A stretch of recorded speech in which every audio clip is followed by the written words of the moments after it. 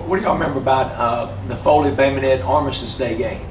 Any memories of that? That was always a pretty big deal, wasn't it? Oh, that was a big deal to me. I mean, you could go to the parade and Yeah. see all the bands and meet all the people, you know.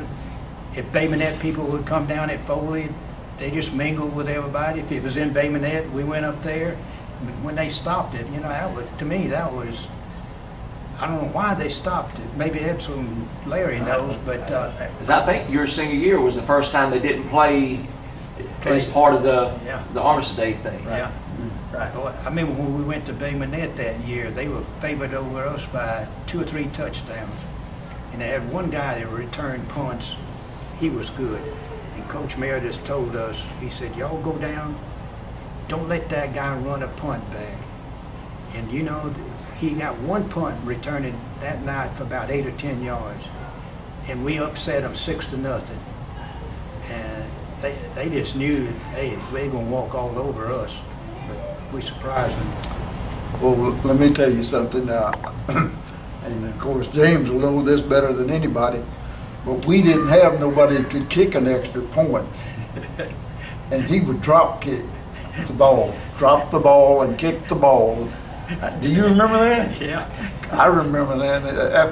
And that went on for about the whole year. Yeah, they let me But do we it once in a didn't, while. when we finally got good enough to score a touchdown, we couldn't kick an extra point. Nobody could kick one, and he could do good into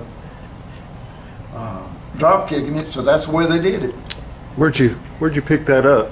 The drop kicking, just I watched it. I read an article on somebody, I forget who it was, played college ball, and he would drop kick. And I thought, well, hey, I'm gonna try that.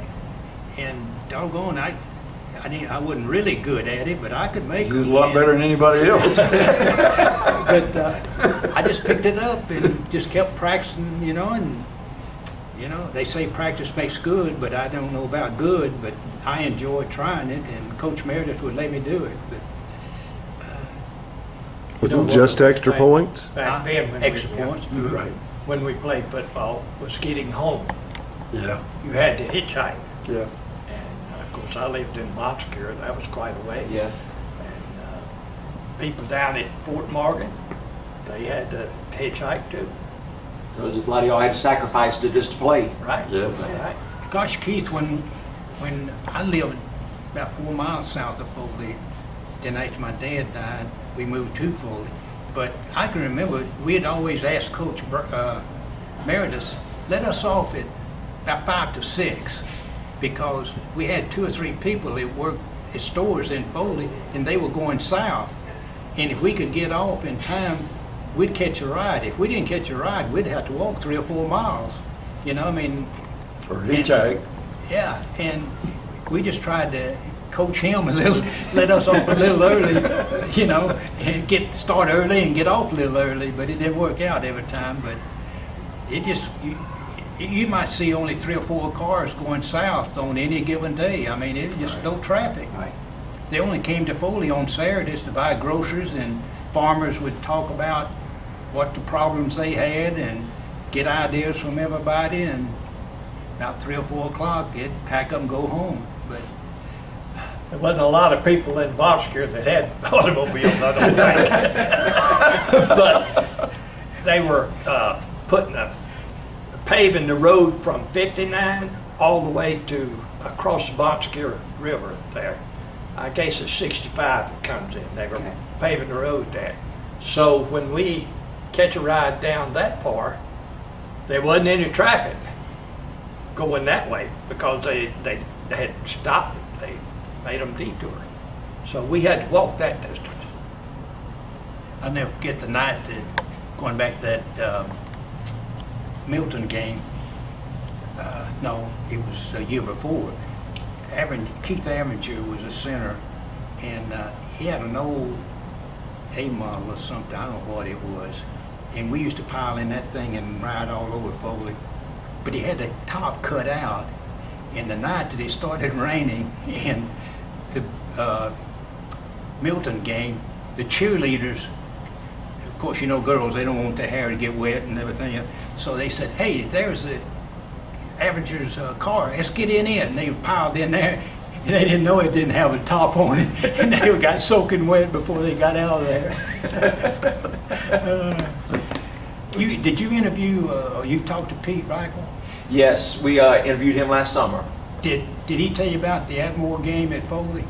Y'all tell me about it. Well, I don't know what year, what was it, map 40? 48. 48.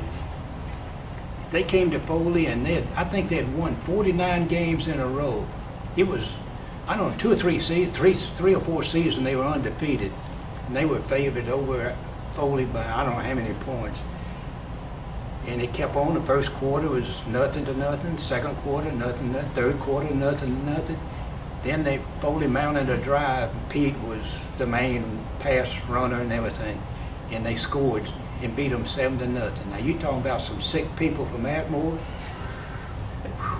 Oh, you didn't you beat know Atmore Kenny back Hand? in the 40s. You just tried to hold the score down. Did you know Kenny Hand? I know that name. He was a big part of that victory. Yeah, Big part of it. yeah. What do you remember about him in that ball game? Any specific memories? He was playing guard, and he made an enormous amount of tackles. I don't know how he did it or anything about that, but I remember him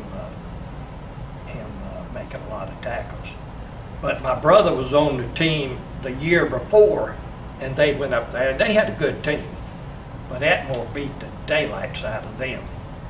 And I remember that he played end, and they called his name quite a bit of time because he was making tackles.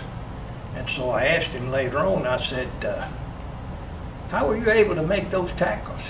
Well, Jack Moore played right next to him. And he said, the only way I could make those tackles, Jack Moore took all the interference out of it.